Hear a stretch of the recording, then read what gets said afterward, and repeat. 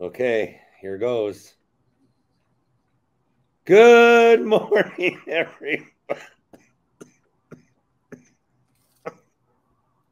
Wow. That's a 0 out of 10. That's a bad one. So the voice is recovering. I think I got to a decent spot on Monday night. Now we're recording this on Tuesday morning. So this is being recorded on Tuesday morning. Hopefully it got better. Hopefully I was able to get out to the Steve, which I'm worried about. But Monday, this is coming off Monday's show. Monday, we went 9 wide. I just want people to remember. Now, there were only 28 people listening at the time we went 9 wide.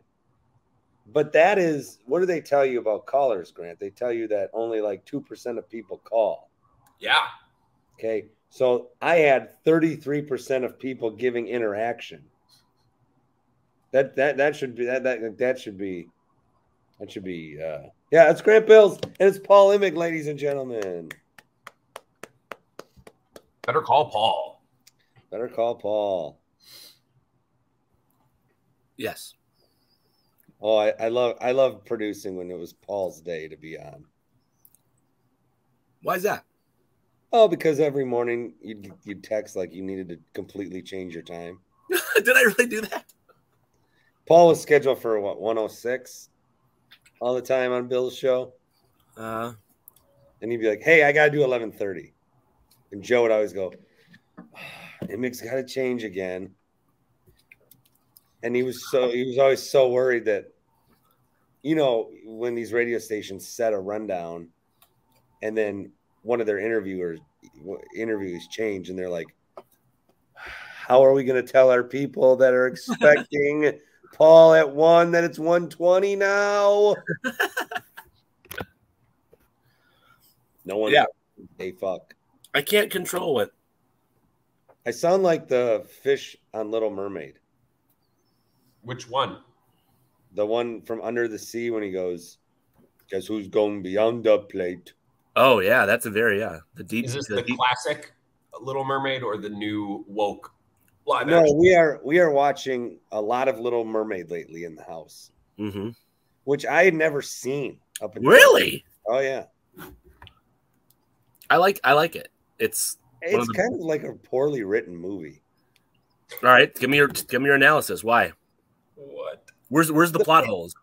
The pacing is just very like odd. Okay. Oh, and I watched Mario movie. How was it? So good. Well, so then I was like, this is pretty decent. So I looked at reviews, and there was like, how can you have a movie that has no plot? I really strongly disagreed with the reviews. Strongly disagreed. I thought the movie was good, but my kid was scared the whole time that Bowser, because Mario was like, they put Mario through the gauntlet. Yeah. Yeah. I mean, he keeps getting his ass kicked over and over and over. Mm-hmm. And then he finally won, and then we had to like stop one day and then pick it up the next day. And then he was very excited, and now he's super into Mario. Oh, good. Did he finish the movie or no? Oh yeah. Okay. He just had to kind of settle into the fact that Mario gets himself knocked around a little bit. Well, he's happy to know that he won. Oh, yes. So, I don't think he quite understands in movies yet the good guys always win. Yeah. Not in Little Big League. Right. Ken Griffey Jr. I argue that Griffey was the good guy in that movie, but yeah. Of all the movies, all the examples that you pulled Little Big League. I feel like that's the first one that comes to mind where the good guys, quote unquote, good guys don't win. All right. You know what was really good? The Turtles movie, man. Oh yeah, fantastic, and that has like 97% Rotten Tomatoes, which for that type of movie to be that high is pretty cool. See, I'm so high on our Turtles 1, 2 from the 80s. Mm-hmm. No, you'll love it. Because Seth Rogen is pretty much our age. He has the same nostalgia for the Turtles that we do. So I thought he really, really did a great job bringing justice to our childhoods with the Turtles. Do you remember how bad Turtles 3 was when they went to Japan? You know, we were like 7, so I don't think I watched it after that. It's bad. It was like Major League 3. Yes, yeah, I have an odd affinity for Major League 3, recognizing it's garbage, like for real. But I enjoyed like the minor league, and it was clearly not Major League 1 and 2, but for what it was, I mean, it's like Back to the Future 3. You know, like it's the forgotten. Right, I feel this way about Blues Brothers 2000. I know it's not good, but I get a kick out of it, and I like the music anyways. I never saw it. Can I ask you guys a question? I was thinking of how to frame this but this is like a perfect segue into it. I was thinking of how to ask this in but I can't. There's no for it. So I'm going to just bring it as our pre-discussion. On Monday night, all of the people who are about in the age group of me and Bart absolutely ate up the fact that Steph Curry sang with Paramore, which is a great band, and Steph Curry like rocked it out. He knew all the words and he sang it really well. My question for you is, if you could pick one athlete who you enjoy, maybe it's your favorite athlete or whatever, and you could put them into a pop culture thing, maybe it's a performance on stage, maybe it's a movie. Vast question. Maybe it's a TV show. I'm just kind of curious what would come to mind for you that you would enjoy. So like Bart and I, we saw Giannis at AEW.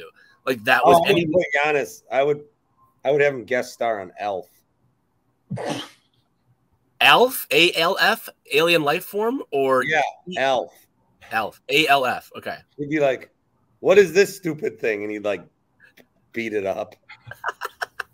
Tickle it. Giannis on Elf was not the answer I was expecting. Sure. But I thought maybe there'd be like... What was Steph singing? What song? Misery Business. Oh.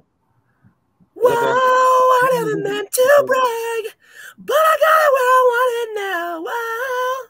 In other concert cameo news, I saw one of the Danettes was on stage with Darius Rucker the other night. That was a big thing in the Dan Patrick space. I don't know if you guys ever follow that. No. I don't know what my pop culture crossover would be. I'm gonna have to think about that one. If you come back to it later, that'd be great. Well, let's ask a question, and then I'm not quite woefully yet, but we can ask a question here. Okay, so we do or or let's start with Rashawn Gary coming back, which made me want to ask you two fellas, if you had to put your money on one player to be the Packers MVP on defense this year, it would be Rashawn Gary. Or Packers defensive MVP. All your money's got to go on one guy. It would be Rashawn Gary. Or I am going to say and I am going to buy into the Jair Alexander hype. That was my alternative possible answer for this, but yes, say more. We may have seen the clip where he said, oh yeah, you know who I like to watch is 23 on the Packers. Okay. I think that Jair was falling into the trap where he, like, I don't want to call him Willie Adamas, like. Or like his best plays were coming when they were already getting their ass kicked. Ah, sure. At least in my perception. And he would like celebrate and like, but then if you look at like Joe Barry almost destroyed this man's career for the 2 Viking games. And I know that the second game they were playing some dog shit guy, Mannion, but they weren't like, they just like, you play 15 yards off Jefferson, of course they have 200 yards. Yeah. And then they have him follow Jefferson. He does much better. So I think Jair is what that defense, exactly what they need right now. They need someone that is telling them that he's good, that can follow up with it, that can then get the other players to believe they're maybe a little better than they are. So I would go with Jair. Grant Bills. Rashawn Gary's back. He'll be the Packers defensive MVP this year. I'll say and I didn't really know exactly who I was going to say. I'll probably say Jair. I don't want to be the anti-Rashawn Gary guy. Just sometimes I feel like I have to be. We've all you've been that in the past. I remember. I don't put that on me, Paul. I don't. He's fine. He's good, but I don't know. And last year he got hurt, which is unfair to him. And no, I'm very high on Rashawn Gary. I want to make that clear. I like the guy. It's just, what is this, year 5? Yep. And we're kind of waiting for that one dominant season end to end where he is the guy that we've expected him to be and the guy that everyone says he's going to be, and he hasn't done it yet. So until I see it, I'm going to say, I'll say Jair, I guess. Who are even like some other, Kenny Clark and like Kenny Clark. If you're saying like legit team defensive MVP, I mean, it's not. I mean, is Quay Walker going to have some explosive second year? I mean, he's an athletic marvel. I don't know if he's going to be defensive team MVP if the team is good or if the defense. Was it Paul Brettel that was telling me he thought Devontae Wyatt was playing well? But I mean, you're talking a guy who didn't play last year to being, it doesn't make it not possible. But Van Ness seems to be like getting people all groined up. Groined up. Maybe some Rasul. I don't know if he's team defensive MVP. Who are the starting safeties in week 1? What's the read? Ford and Savage. Ford and Savage. Yeah. I have seen a lot of good things about Devontae Wyatt, hearing a lot of hype, as Cone says. I'm hearing good things. Mm-hmm. I'm just this show does not have boots on the ground at camp. I just see a lot of tweets that he's taken that next step, perhaps in year 2. I don't know. It's great that Rashawn Gary's off the PUP list already, and it looks like he's actually he's coming along and progressing really nicely because we assume that players are gonna come back and it'll be like nothing ever happened, and that's 100% not always the case. We've seen players like David Bakhtiari. So see he's coming off PUP. That's a great sign. But we've yet to see him have a truly dominant season as the #1 edge rusher on a good defense. And I feel like a lot of people have just assigned that to him. And I have to be the hater for pointing out that has not happened yet. So I should have looked this up. I think the answer is no. Rashawn Gary has not signed a contract extension, right? So he is unrestricted free agent at the end of the season, right? I feel like here's what's going to happen. Who do the Packers play like week 6 or 7? They're going to have a good defensive performance. Rashawn Gary's going to have a good game. And then that week it's going to be announced that they came to a contract extension. Don't you think that's the most likely way for this to go? Well, they're not letting him go. Yeah. He's not reaching free agency unless the Eric Bledsoe, Drew Holiday midseason type extension that boosts everyone's gives the whole team a lift. I think that's probably where I'd put my money. Well, yeah, I mean, I'm just looking at this at his spot track data. I mean, yeah, in 7 months, he's an unrestricted free agent. So, and he's 26 years old this year, coming off the ACL. I mean, obviously, this is a 9-month recovery window for his torn ACL, which is bonkers. Like that's like Adrian Peterson circa 2015. Remember when Adrian Peterson had like the quickest ACL recovery in pro sports? Or Brian Bulaga, even, who is just a house coming back from ACL tears. He would show up week 1 and it looked like nothing ever happened. Where did Brian Bulaga go to college? Iowa. Oh, Brian Bulaga, Iowa. He had this, long tenured Packers career, and I think most people would most remember him for being Brian Bulaga, Iowa. An original Big Ten school. A Big Ten school before all the riffraff from the West Coast was coming in. He was a member of the proper Big Ten back in the day.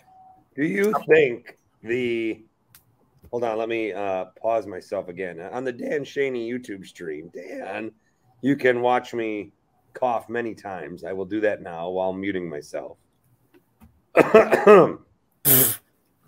Fuck, I forgot to mute myself.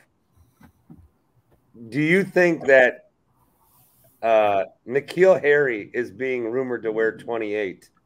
Should the Vikings ever retire that number for Adrian Peterson? Should they have retired it? Yeah. God, I love number retirement talk. Okay, so wait, can I pause you for a second, Bart, and can we answer that question? Well, I swear to you, you didn't know this, and I didn't know what you were going to say. My next topic for you. This is based off a Bart Winkler tweet. The Brewers should retire CC Sabathia's number. I shit you not. This was the next topic.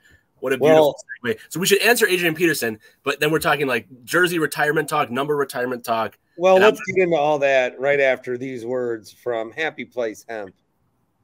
HappyPlaceHemp.com, where, I talk about the website a lot, but you really should get in your car and scoot your ass down to Muskego, right on the border there of New Berlin and Muskego. Walk into the building. You see the background. I'll throw the background up again on my Dan Schani YouTube stream. But you walk in, you see the giant knight. You see all the great Happy Place Hemp products, and the little thing dings, and then out emerges either Chris or Rob, if they're not hard at work creating more of the great product for you. And you say, what should I like? I need something that's going to help me sleep, or I need something like, I'm tired of driving to Illinois to get what I'm looking for. And they'll tell you everything you need to know. So you could do that. You could just go on the website also, happyplacehemp.com. But promo code BART works in both locations, 25% off, and do check it out. Now, I have been at Happy Place Hemp while people have come into the building and they say, where did you hear about us? And then they say, Drew and KB. So one time they'll say Bart Winkler Show when I'm there, but that has not happened yet. Brian No sent us, is what people are saying this week. Was it what? Brian No sent us this week. That's what people will be saying at Happy Place Hemp. He's back on again? I think he's doing Zabe's show. Jesus. Sorry to interrupt you. Sorry. I'm sorry. Brian No, huh? I don't want to say anything bad about him because he writes for Barrett, and if I ever want to be profiled again. How come I'm an out of work radio guy? Why am I not writing for Jason Barrett's website? I'm still a Barrett virgin. I sent them things and I was like, hey, this would make a good story. Oh, they don't. It's a busy, what's going on with this Orioles broadcaster has just got everyone. Oh yeah. Once every play-by-play guy had to give their opinion, same opinion. Thank God. Thank you for pointing that out because I was pissed off looking at Twitter this morning. Sorry. Happy Place Hemp. I shouldn't have interrupted. Now, when this episode posts, maybe that got resolved. That's a very good point, Bart. That's a very good because I sure as hell won't go back and edit it. HappyPlaceHemp.com, promo code BART. This is the Bart Winkler Show. You may be enjoying us via the audio podcast. We are also on the YouTube, Dan Schani YouTube. Thanks to Dan Schani Insurance. Grant Bills is here. Paul Emmig's here. And we want to talk jersey retirement. We did cover this a little bit on Monday. Oh, you did? Okay. But I'm happy to answer it again.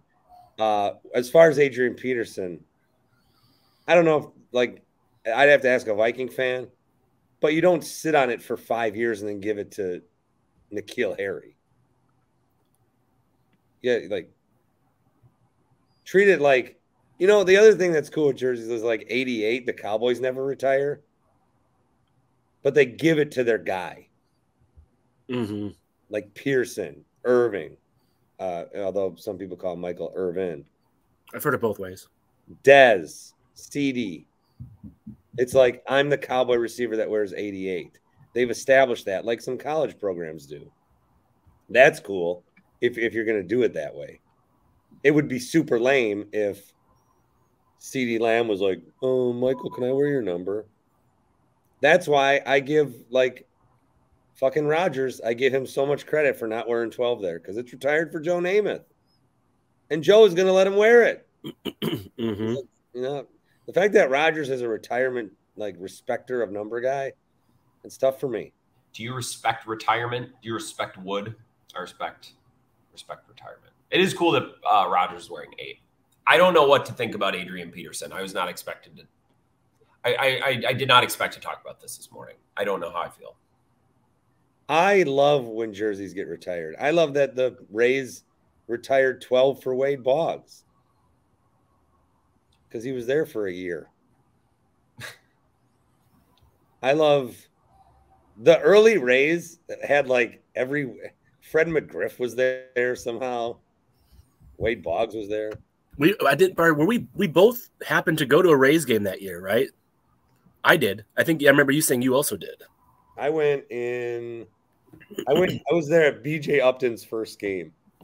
Wow, that's a name. What was their debut year? I was there I wasn't there their debut year. I was there in you weren't. Okay. I was there the debut year. Grant was 2 years old. Yeah. Was that late 90s? You don't know my age. What year was this? Yeah. They debuted, I think, in 98. 98. That sounds right. Yeah, that's my birth year. Holy Christmas. Yeah. I've always felt a strong connection to that franchise for that reason. Felt like we're one and the same. We came into the earth very similar times. Yeah. So Bart, I don't know what you said on the Monday Live, but let's go to Grant. I'm curious what his take is on CC Sabathia. Can a player who was as impactful as any half-season rental can ever possibly be? Grant's a great guy to talk to about this because this is what I got mad about, and this is what I realized is that the way I feel about maybe the 08 or 11 Brewers is how some people feel about the 82 Brewers that I always make fun of. Yeah. Grant, you would have been 10. So that's still, I think that still would have resonated. Like CC Sabathia for you would have been like the 92 Brewers for me when I was 8, maybe. Or maybe you didn't give a fuck because you lived in Western Wisconsin and you guys are all poser Brewer fans. What the hell is this? I remember my dad being super amped. And I remember people being amped. Baseball is a sport I feel like it takes folks a little bit longer to get into. And when I say folks, I mean kids. Like it's easy to watch a Packer game when you're little with a big group of people and kind of understand what's going on, especially. When I was 5 years old, I came home from school and watched baseball every day. Well, okay. Well, I went out and played outside. Okay. I had no friends. I played with my siblings. Didn't have any friends on our street. We lived on a small county road. We'd come home. We'd play outside. We'd play make-believe. I took a little bit longer to get into baseball. So I remember 2008, but I don't think it carries the weight for me. I mean, you had, 25 years of no playoffs that had just been stewing. So I think you had that background and that buildup where I didn't. But I remember CC. I remember all of that. It's just probably not as powerful for me. I don't know how I feel about the number retirement. I'm a Braun guy. Yes, we should retire Braun's number because of what he meant to the team, because of what he brought to the team and to the franchise. And I guess the same is true for CC, even though he's only here for 2 months. So maybe I'm a retire CC's number guy too. I have to work through this. Well, no, CC's number should not realistically be retired. Okay. But I would celebrate if it was. I think for what he did, and if he would have thrown that no-hitter, I mean, maybe that changes things. Mm-hmm. But he came here. He was he wasn't just it was the organization showing a different type of strategy. Mm-hmm. It was, if you're retiring the number for CC, you're retiring it for everyone that was on the team. You're retiring it for Doug Melvin. You're retiring it for breaking the drought. You're retiring it for that summer when Brewers baseball got out of the doldrums of the fucking shitty 90s thing and the, Alex Gonzalez 200 strike year. You got out of it and you brought a city together for the first time like that in 26 years. I always thought that you're retiring it for more than CC. You're retiring it to acknowledge what that team meant. And then they buoyed out, the next couple of years they were competitive. 2011 was a great year. Then they got shitty again. And then, now this era. But to go back to Braun, Braun was there for that. And then he was there for the next part, the golden age of Brewers baseball. Braun's number should absolutely be retired. I think they're going to Jim Gantner him, because he won't be in the Hall of Fame. So the only numbers they ever retired are people in the Hall of Fame, but nobody's worn Jim Gantner's number. And I would say, and when I talked about this on Monday, Brett and Tosa was like, "Fuck Jim Gantner," which I didn't know was a thing. He said he was the most mediocre Brewer ever. That got way too much hype. I might have to challenge back and say Rob Deere. Rob Deere was not that good. But he looked like Andrew Chafin. So Rob Deere has his own district next to the Pfizer Forum. That is true. Fuck, I forgot about that. He's already got his thing. You can't have Lambeau Field. Yeah. And then also be on the I'm sorry. No, it's a different Rob Deere can't be on the Mount Rushmore because there's a Deere district. Exactly. This is very obvious. Yeah. So how many Brewers would you have to name? Like you're writing the Brewers book, the entire history of the team, or you could say like how many Mount Rushmore heads would you need before you'd put CC's? Like in terms of impact as a Brewer, memories of big Brewer moments, the overall story. I don't know. I think you would go down a ways because it's such it's a different thing. Maybe I was just the perfect age, so 23. No, because I would say like I'd go Yount, Molitor. Sure. And then I'd say Braun. And then I'd think of like Fielder. And then I would think of, who are some of those other guys from Vukovic, Fingers, Gorman Thomas. I'd start naming those guys. And then I'd come back and I'd think, Yelich has been good. And then I'd think, oh, fuck, that summer was CC. That's what it would be. But still, I think, even though you're just doing like an exercise there, you still named CC in the top 10. I think I fast forwarded to him.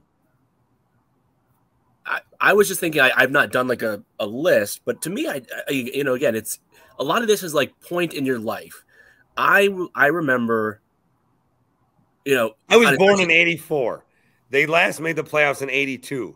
My whole life, I had to hear about the 82 Brewers while watching some shitty fucking teams. Yep. And then the one year they were good in 92, they didn't make the playoffs, even though they won 92 games because only 2 teams made the playoffs. Then they were dog shit in the 90s. Then baseball went on strike. Then I hated baseball. Then I came back to baseball because Miller Park opened. And then they were somehow even shittier. And then there was a whole period of the 2000s where Chris Magruder was like cloned 7 straight years as outfielder de jure. And then CC Sabathia came along and finally justified me pouring 26 years of misery into that god-awful franchise. Totally. That's how I feel about it too. And I would just say, like, I do think the impact he pitched every third day, right? In a contract year. Like, he should not now he ended up getting paid and everything worked out for him financially, but he should not have done that. The Brewers were never going to re-sign him. They're like, let's take this man. But he didn't have to do that, right? So, like, I know a lot of people's beef with Josh Hader was, like, that he would refuse to, like, do the multi-inning thing, and he was very focused on, like, his arbitration contract. It was very, like, and that's fine. I don't begrudge Hader or anyone else who's like, well, hey, this is my one chance to be a professional athlete, make a lot of money. CC Sabathia in a contract year on a new team said, like, screw it. I'm going to pitch every third day and risk injury. And I think it helps that he's just a unique body type. His delivery was fantastic. Like, it's just fun to watch. So maybe I'm, just was at the perfect age at that time to think of it in its own way. Where, like, if there's an afternoon game and Sabathia was pitching, I'm making sure that I have my food and my drink, and I'm sitting down, and at 1:09, I'm ready for that first pitch to happen because Sabathia is at Miller Park about to pitch with the Brewers. Anyway, he shouldn't have his number retired, but I do love that there's going to be this CC Sabathia thing coming up. Bart, what does it all entail? I know you saw the press release. What's all in that coming up with Sabathia? He is going to come and presumably throw the first pitch, and I deleted that email. Well, you tweeted it, though, right? I guess you could pull that up. Oh, here's the email. There's going to be a pregame acknowledgement. The first 20,000 fans will get some poster. Basically, it's that picture from the Journal Sentinel, right? Like the iconic photo. See, this is how you spend a Friday night at the ballpark. You honor CC Sabathia. You don't bring Chesty LaRue in and fucking terrible. CC Sabathia should have a statue at the very least. That iconic yell, that should be immortalized in bronze. I love that. Even if his number is not up in the, they're not really rafters, up on the concrete beam in the outfield, even if his number doesn't go there. Remember when I was arguing with Tim Shea about how Ryan Braun's number should be retired? And Tim said, well, the Brewers system is all the players have had to make at least one World Series. I think about that every goddamn day. In fact, Tim brought that up as That's what he said? Yes. It's not their system, but it's That's what Tim said. He's like, all those guys made at least one World Series. No, Tim, they made the one. They made the only one. They made that one. Well, Hank Aaron didn't make it with us. Yeah, he made it somewhere else. Ask Tim Shea about this. Tim, I would actually be genuinely But, okay, so there you go. Hank Aaron's number is retired. Hank Aaron played 2 years with the Brewers. He won a World Series in Milwaukee in 1957, right? You're testing the history now. Yeah, sure. Sounds about right. So did we retire Hank Aaron's number because of his career with the Braves? Probably partially. Yeah. Yeah. Well, then that's messed. Yeah. Well, we don't have that much to celebrate as a franchise. You know, we got to get it where we can get it. It's a little bit, maybe a little bit like, well, not a little, a very small amount like the Heat retiring Michael Jordan's number. It's like we respect the guy so much on a league-wide basis. Hank Aaron deserves his number being retired more than CC. But I don't know. I have a hard time. Like the same way I'm like, 82 Brewers, you know, it's still the Brewers. These people that would call in all the time, and presumably they're all dead now, but they were always like, the Braves, we got to honor the Braves more. Man, the Braves left.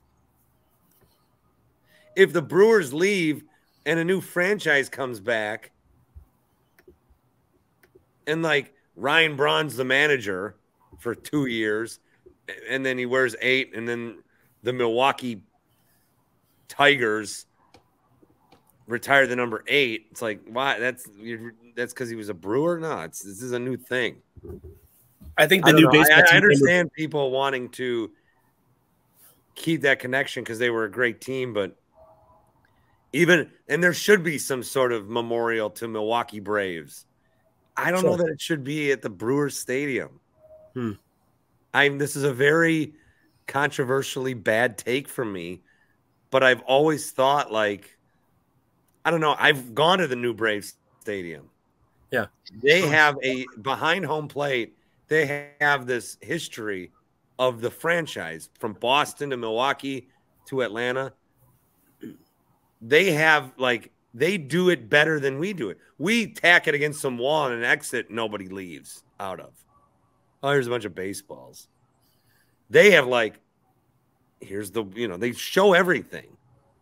It's a lot better. I just have never felt the connection to the Braves. And I feel like I feel like the Brewers are forced to, like, be the ones to do it just because they're the new baseball club here when they'd rather not. Yeah. No. I feel like you guys are either compelled by what I'm saying or don't give a fuck. I am compelled. Compelled. Yeah. Not something I've ever thought about before. Yeah. You have the context of having seen whatever, like the Atlanta Braves memorial thing. I've not seen that. I don't have a strong opinion. I'm compelled by what you're saying. I was very compelled. I thought it was very well spoken, Bart. Yeah. I understand that, Bart doesn't respect the Braves. That's not what I'm saying. I don't like that it's on Milwaukee. I mean, now they got this wall of fame where it's like, God, if you played for the Milwaukee Braves for even half the time that CeCe was, we're going to bring back all your dead relatives and let them throw at the first pitch and put the – see, I always take it one little – I always take it one little too far. There you go. Well, here's another baseball one that I was not planning to ask, but I'm gonna ask it because I think I'm surprised by what I think my answer is. Since the Jose Ramirez v. Tim Anderson battle, Jose Ramirez's agent has posted a picture of Jose Ramirez in boxing gloves. I know the Guardians minor league team is doing a promotion where anyone named Tim gets to have free tickets to sit in the grass. That's the team. Like, that's not like some random, local club. It's an affiliate of the Guardians. This has brought a lot of attention to baseball especially because it's like two premier players, two star players. The Jose Ramirez knocking Tim Anderson on his ass and the memes that have come from it and all of the stuff that has come from it. This was good for the popularity of Major League Baseball. This is an oddly positive moment for the sport. Let me not say for the sport, but for the league. This was good for Major League Baseball. Or Grant? Yeah, I was going to say, I think part of what has made baseball fun this year is you have these upstart teams like the Diamondbacks and the Orioles. And I like, obviously the Rays, and there's other sharp small market teams, but some of these teams, the Mariners, right, are trying to fight it and do it for the first time with these young, exciting teams. That's been really fun. Another part of why baseball's been fun this year is you have big market, really talented, really expensive teams that are flopping, like the Mets and the Padres, and that's funny. And the White Sox aren't really the Mets and they aren't really the Padres, but they're a super talented team in a larger market, even though they play second fiddle in their own market to the Cubs, and they're flopping. And Tim Anderson getting knocked on his ass within 48 hours of that Jesse Rogers story coming out about how the White Sox are a mess. There's no rules in the dugout, and you have relief pitchers sleeping through games. Like, I just think the more reasons we have to talk about more teams, that's a good thing. The more teams that are in my field of vision that I'm paying attention to and that I know something about and I have a reason to think about them, that's good. And this summer, baseball has been really good at that with Ohtani and with like the Orioles, a lot of these upstart teams. I just have a lot of reasons to pay attention to a lot of teams. And while it's bad for the White Sox, I think it's good for baseball and it's good for baseball fans. Bart, Jose Ramirez, Tim Anderson situation and what has come from it is actually a good thing for Major League Baseball? I understand baseball taking advantage of this situation. I still don't like that in sports you can just fight someone and like they committed a crime. That was a crime. That was a crime. This is such a soy boy take. It's not a soy boy take. It is. No, it's not. I don't understand how, like, even in hockey, it was like, all right, let's fight. What is happening? These guys are fighting. He squared up. He got knocked out. He did. And if that would have happened 100 yards that way in the stands, the guy's going to jail. You sound like Jerry Seinfeld right now, is both in delivery and in content. It's just not fair. You can't, like, the one guy fought in the stands. He lost his job at Fox 6. He had to go pretend to care about Madison for 2 years before he got hired back here. Come on. That's right. It did happen. Yeah. You think he wanted to work in Madison? No. He didn't want to leave. He had no choice. I guess I get what you're saying. It's such a weird, but that's also why I love you, Bart, is you're like, hey, this one thing that no one else is thinking, I'm going to make this take my entire person. I don't understand how, like, and then the announcer's like, down goes Anderson, and it goes viral. I do get, like, okay, I do get the funniness of it, the memes of it, the announcer, going all crazy about it. And I get it. I I don't get how fights are allowed in. They were suspended. They're not allowed. They were both ejected and they were both suspended. He's missing less games than a pitcher would miss if he had. No. Tim Anderson got 6. Yeah, but pitchers always get 10 games, or aka 2 starts. I guess. I think Tim Anderson lost the fight and got double the amount of games. Dude. And then on Monday, the story came out, the Yasmani Grandal piece of this. Did you read that? No.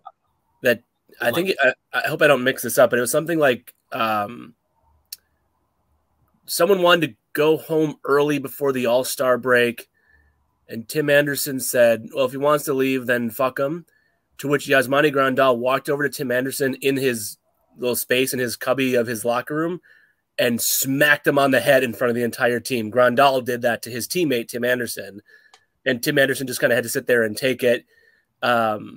Rough year overall for Tim Anderson. Rough week. But, the reason I ask this question is, when I would go to Admirals games as a kid, I didn't know hockey. I didn't play hockey. I didn't like fighting. I'm anti-fighting. I've never been in a fight. I'm never going to be in a fight. It's not my thing in any way, shape, or form. But damn it, if I didn't want to see the hockey guys fight each other, and if they didn't, I was like, that wasn't the best game today. Yeah, but the Admirals won 6-0. Yeah, but no one took off their gloves and punched each other. It's a weird take. I'm not proud of the take. It is, in fact, the way that I felt as a kid. And, if you didn't send or didn't receive one of either the real version of Jose Ramirez knocking out Tim Anderson or one of the memes or GIFs of it in a text chat with buddies, then you're not, then you don't have sports fans in your life. That was, you talked about this with your friends. You mentioned this, you showed this, this was a thing. And Jose Ramirez then posing in boxing gloves and all of I do think, if the commissioner was to be interviewed about it, what do you make of the increased interest during those 3 days? And all of the search terms went way up, and more people were talking about baseball that week. What do you think about that? And he would say, well, we would never condone it, blah blah.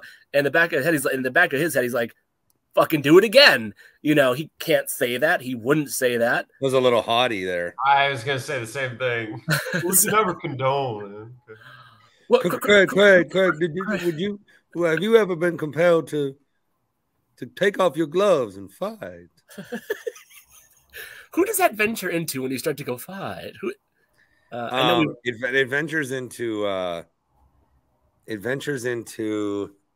God, because I just thought of it too. It ventures into fight. No, it's not South Park. No, I know, but we've talked about that. But there's something else in there that I can't quite find. Oh, it ventures into the guy from Knives Out. Oh my! You're so right. Yeah, the fight. Yeah. Oh, that's brilliant. That's what it ventures into. Grant, you've seen these movies? I know the main guy. Is that who you're talking about? Yeah, with his interesting accent. We need to get all this information to Caliendo. We hold the keys to the kingdom. In terms of my goodness! Thank you for little Mr. Mackey.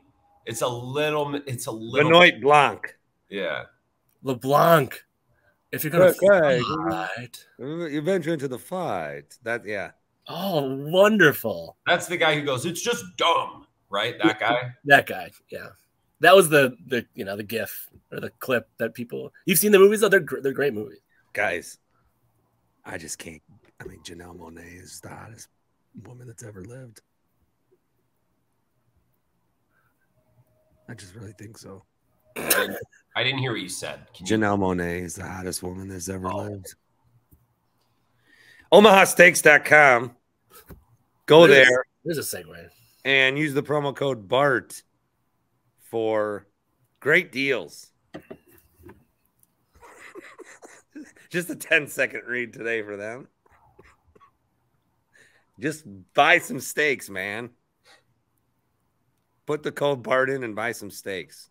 I don't know if anyone's going to show up at the tailgate that we're doing with Omaha steaks. I think maybe that's more reserved for a nice family outing to get that delicious tenderloin.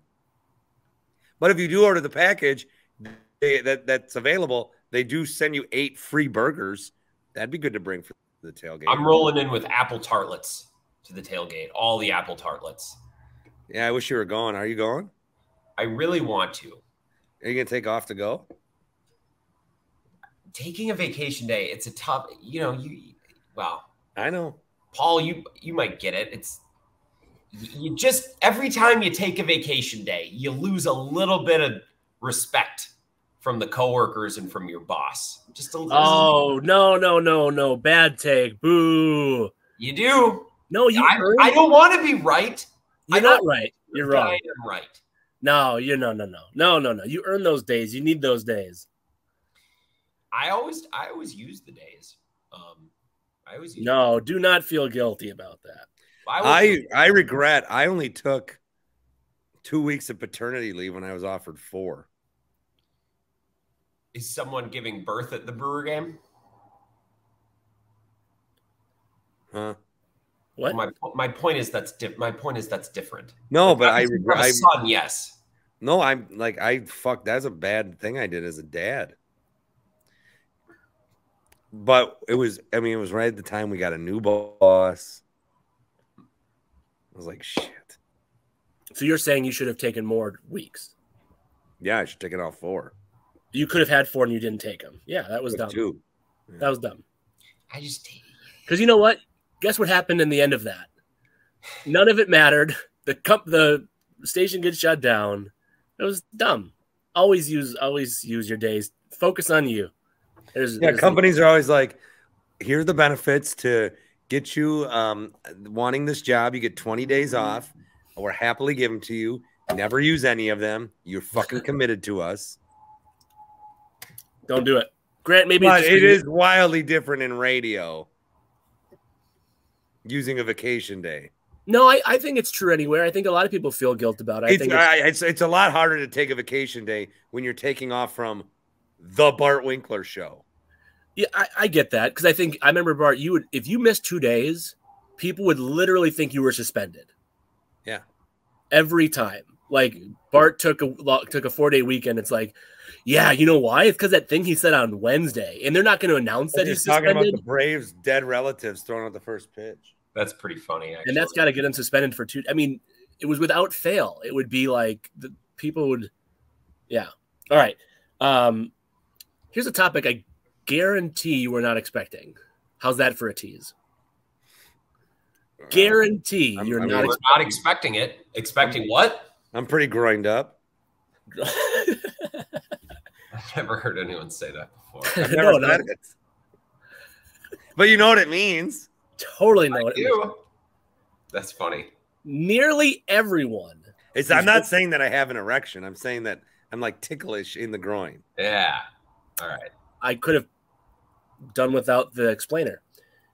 Nearly everyone who's watching Messi will stop watching MLS once he's gone. In other words, huge initial boost. No one will not no one.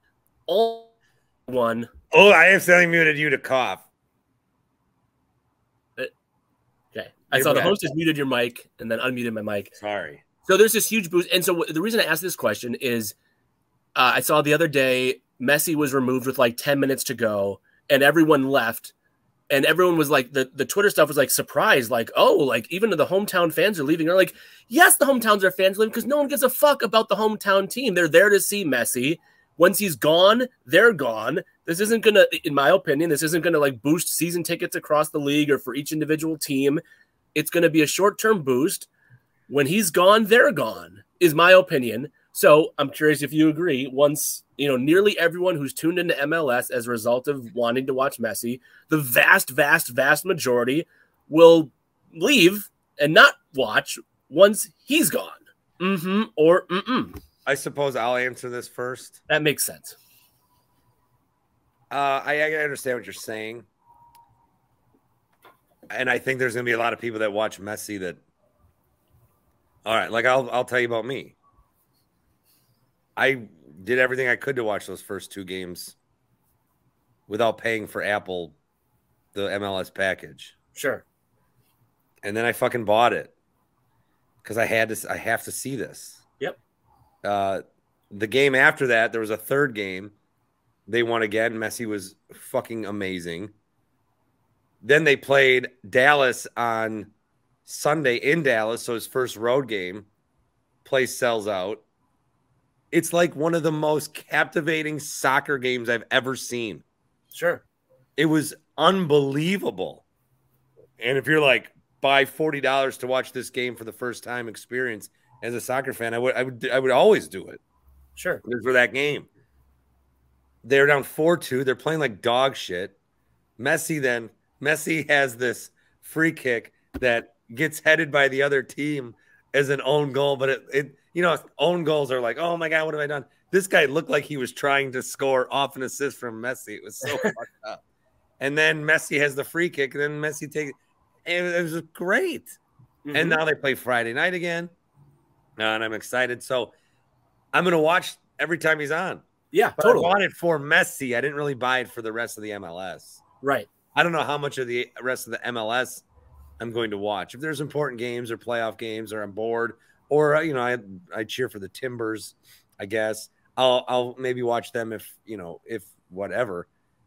But this is more of a, like, this only happened now because David Beckham came 16 years ago. Sure.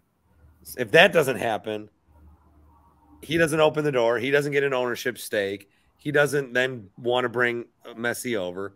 So Messi coming here is hopefully going to bring like more people over in some sort of way. Or I see what you're saying.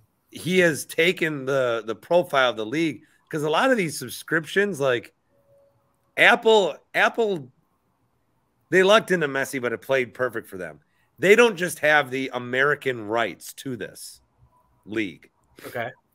They have the worldwide rights. Worldwide exclusivity. Okay. So if you want to watch MLS in any other country, you have to watch it through Apple. Here's a fun fact for you.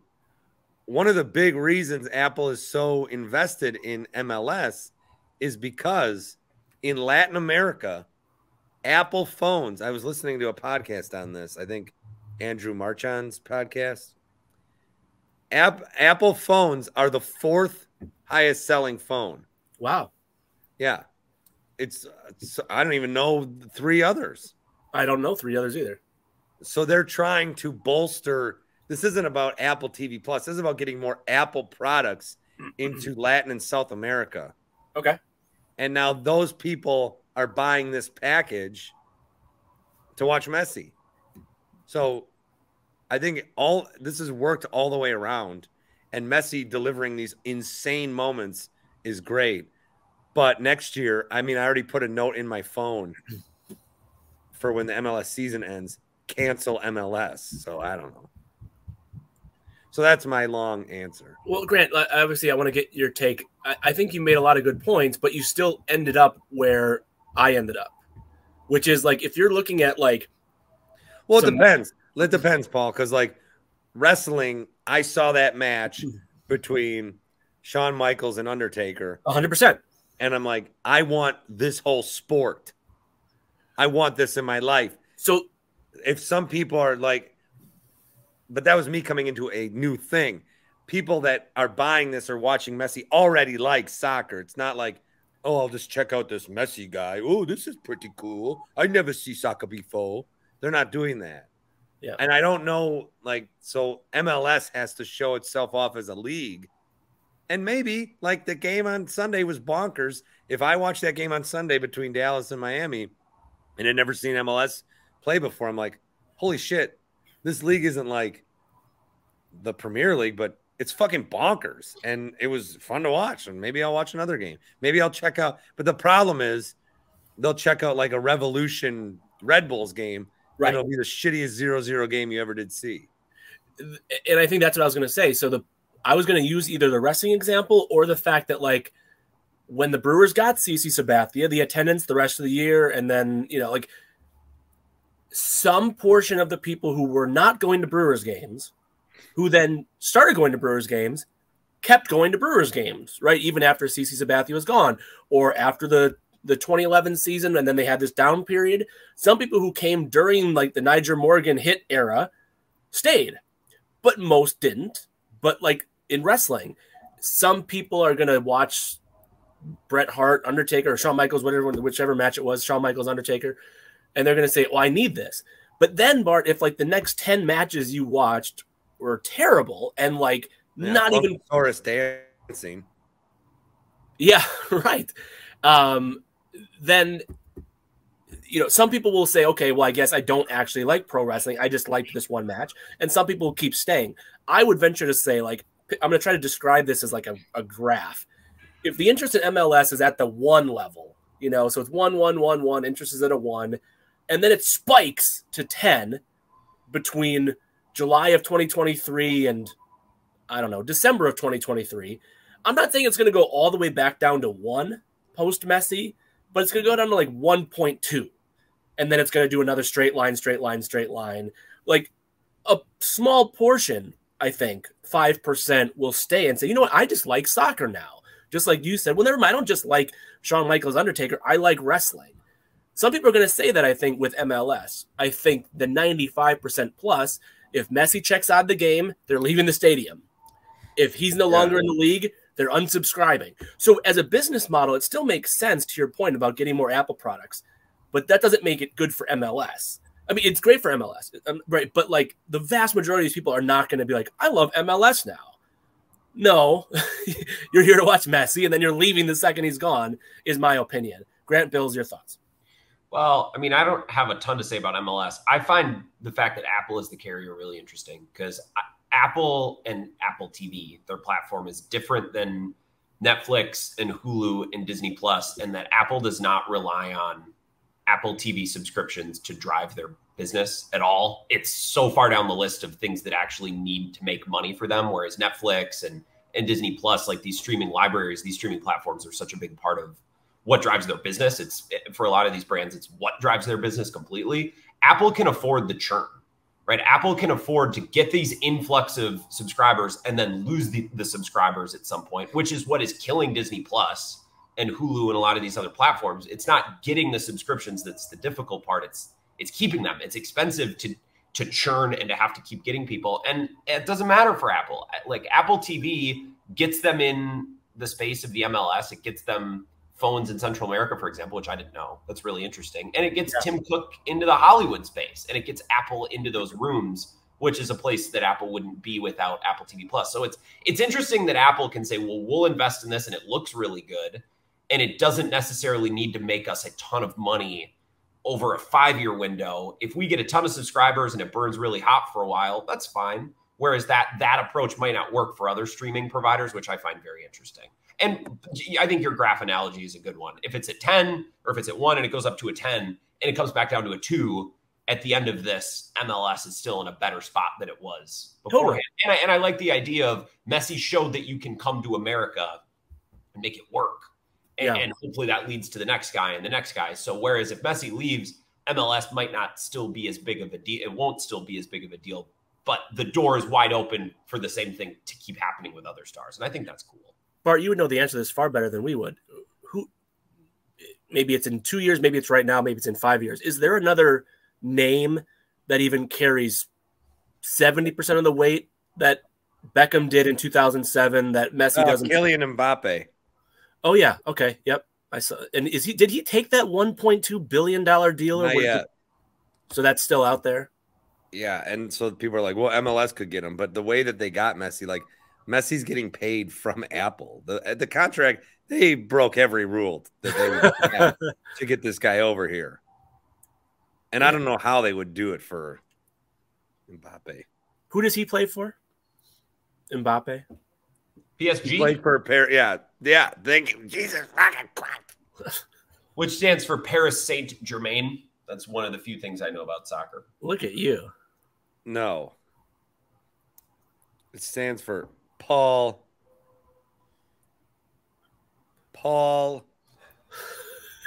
is on Grant. Sure. Nice. Yeah. I like that. I like the sports topics that are like sports adjacent. Like I've been really into I like the stuff. Like, where do you put your bread? Do you put it in your fridge or on top of your refrigerator? I like what day of the week is best. I like what's your favorite band and when did you get your first blowjob? Just things that are like not really sports. I like those. I was thinking more like college football realignment. I think it's really interesting because it has ramifications for television networks and for the size of the playoff and all these different things that aren't necessarily related to the games. And that's where college football loses me sometimes, is I don't love spending my entire Saturday watching a lot of games that sometimes suck, like Ohio State beating Maryland 70-6. So as someone who does, I'm sorry. No, I like the topics that are these like Apple TV and the subscriber. Like that's very interesting to me, even though I'm not a big soccer guy. Yeah, I'm not either. But I just found this whole. I mean, this has been a fascinating time period to watch that happen. Here's my. This was not a planned question, and it's not even an question. Don't you have to go? I do have to go. 2 minutes. I don't know who's in the Big Ten. I don't watch college sports. I'm not a college sports guy. I do not know who's in the Big Ten. Who's in the Big Ten? So USC and someone joined. Who's in the Big Ten. It's the name of a kid's book. Who's in the Big Ten? I can see the illustration on the cover. So who was the other team that joined with USC like a year or so ago? UCLA. And now are there new teams that joined? Come on. I'm not kidding. I see college stuff and I just completely zone it out. Oregon and Washington. And now are there 14 teams with those two or 16? 18. 18. Other than the 10 or 11 that I knew growing up, plus those 4, who are the other 3? Maryland? Yeah. Rutgers. Nebraska. And wait, okay. Now I have to ask you. You can do it really quick and then I'm going to go. They should change the – Grant, I think I saw your tweet on this. They should change the name of the Big Ten. Now that there's fucking 18 goddamn teams. No, they should not change the name of the Big Ten. Why?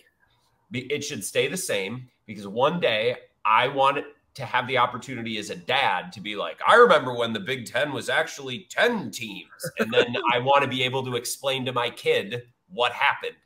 And I want my kids to be like, that doesn't make sense. And I'll be like, oh, you just don't know shit about anything. You little, you're basically a bump on a log, you little tyke. Like I want the opportunity as a dad to have that conversation. They can't change it. And how many teams will be in the Big Ten by the time, like 29 teams, and it's the Big Ten? It's stupid. It's probably going to be just Big Ten, SEC at some point. Probably. Okay. All right. Well, if you're going to go, Grant, can I talk to you for that for 5 minutes? I was going to say, we can keep going. All right. Be well. All right. Paul Imig. That's a wrap on him. I love that we explained like the last 2 minutes was us just explaining to Paul all the teams. If he had more time, I would have done like West Virginia and had him guess the conference. I know we didn't have time. I would have loved to listen to him just guess aimlessly until he got it, but I would have done it. So one of the things that I think everybody looks at right away with college realignment, just from a football standpoint, like this fucks so many people over. I won't talk about that right now. From a football standpoint, you're getting Oregon versus Rutgers. You're getting UCF versus Arizona State. But you're getting Texas A&M back in the SEC. You're getting Oklahoma, Missouri back. You're getting with these 4 Pac-12 schools, it's weird, but you're getting a lot of great Rose Bowl rematches. You're getting Utah and BYU as a Power 5 rivalry that's already been a rivalry. So you are getting there are cool things that are happening. I still think college loses its luster when it's not as regional. For now, Stanford and California be like, what do we do? They can't be in the ACC, man. No. So I don't think the biggest problem with realignment for me is it's never fucking ending. Well, and that's why your boy that you had on, Chip McAllister, what was his name? Chip Patterson. Chip Patterson. He, on his podcast the other day that they did about realignment, he's like, we need to stop using the word stability. That was a pet peeve of his that they were talking about. This might be the situation for 2 years or 4 years or maybe even 6 years. But the idea that Oregon is going to the Big Ten simply so they can have stability and it'll stay, it's never going to end. You're right. No, they're chasing the buck they can get right now. Yeah. And I think it's going to funnel. I think we saw Big 8, Southwest, Pac-12 or 10, Big 10, SEC. We funneled, lost the Big East. We're funneling, losing the Pac-12. We're going to keep funneling and eventually be 2 power conferences of 30 teams each. Probably. The Confederacy and the Union. That'd be pretty funny. And it's fine. You know, we're losing a little bit of the regionality, which is totally one of the defining factors. All of this is fine. It's not, I don't think it's life or death for a lot of. We're not going to lose the Civil War or the Apple Cup. We're not going to lose. Like, these teams have already come out and say, we're going to keep the rivalries. We're going to keep playing them. That's one of the advantages of college football. There are no rules. Now, that means you can leave conferences at any point. You can move around, but also we'll just go be in the Big Ten, but we'll still do the Civil War. Who says we can't? We can schedule. And there'll be these 2 power conferences, and there'll still be Notre Dame. Yeah, like we can still do the lack of it making any fucking sense. Yeah, is like a positive for college. It's the reason that this is happening, but it's also the reason that it's fine. Is because Oregon's like, well, we'll change conferences, but we'll still do the Civil War. I mean, we'll figure out a way, or why not? You know, we'll still go to Iowa always plays Iowa State. Yeah. Florida always plays Florida State. Yep, totally. I think, and I brought this up on my Monday show, I think it's really funny that Oregon and Washington are moving conferences. They're going to the Big Ten. And I turn on, people like Colin Cowherd, and they're like, well, Oregon and Washington, really, they fit the brand of the Big Ten. State schools, academic, right? Like, we break this down. Like, these schools have personalities and these towns have personalities, and they're designed to fit in conferences with corresponding schools. I think it's so funny. It's such an outrageous sport. I just wish I liked watching the games more. I wish I could sit down. You got to get into DraftKings. Maybe. I can't sit down when it's beautiful outside in the fall and spend an entire Saturday watching college football. That's all I want to do. I don't think I'll ever be able to do it. I love it. I love stuff like this. I love stories like this that don't require me to sit down for 11 hours and watch college football for an entire But season. A big reason I love it is I get really nerdy. I've always wanted to make a 64-team bracket and show like how we got to the Final Four by using different matchups that happen throughout the season, and do that at the end of the season. But I never end up doing it. But I like the playoffs. Every game like has some sort of, and we're going to lose that now. Here's the bummer. The playoff is expanding, and it's because of money. And I'm not an idiot, and I'm not going to be like, this is just one big cash grab. No shit. Of course it is. Like, yeah, no shit. Good job for putting that together. So everyone who's ranting about that, well, of course it's about money. I don't love that the playoff is expanding because I feel like we're going to lose some urgency in the regular season. And that urgency is some of, part of that. That's the only reason I watch some college football games in the season is when Alabama and Tennessee meet up on a Saturday night in a game that everyone's had circled for weeks. I know when I'm watching that game that the loser is kind of boned. The loser is out, and only one team can advance and still have a legitimate shot at the playoffs. And if that goes away, I don't know that I love college football enough to still watch some of those games. I need the stakes to feel massive, and I don't know if they're still going to when we expand the playoffs to 8 teams or 12 teams or however many we eventually. You know what stakes are massive? Omaha stakes. Omaha stakes. Yeah, they're big. Thanks, Grant. Thanks to Paul. Yeah, I guess this is the end of the show. Good luck with the Steve this week. Also, I wanted to tell you that I was driving back from vacation on Saturday. We had a 15-hour drive, and I did force my road trip buddy to listen to an old hour of Take Me Out to the Paul game. Did he like it? I don't know that he did. I think he enjoyed trivia because we were road tripping and it was interactive and we did it along. the trivia didn't start till the bottom of the hour. I made him listen to the first half hour. I'm dying at all the bits and the hell yeah, all sports. My wife makes me listen in the car. And I keep wanting to pause it and explain it to him. But I'm like, if I do that, it's going to be even worse for him. I just need to let this roll. What are you going to do? It was like 2005, 2006 were the years. And he knows some of those songs. So, well, hey, good for everyone involved.